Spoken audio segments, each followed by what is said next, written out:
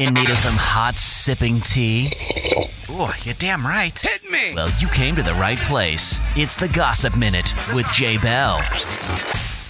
Carmelo Anthony was having a ball during last night's Versus, but now he's getting ready to be a part of an all-star team in the NBA. The vet is taking his talents to the Lakers, where Anthony signed a one-year contract with the team, and Carmelo seemingly confirmed the news on his social media channels. This puts him back with his former teammate, Russell Westbrook, along with LeBron James and Dwight Howard.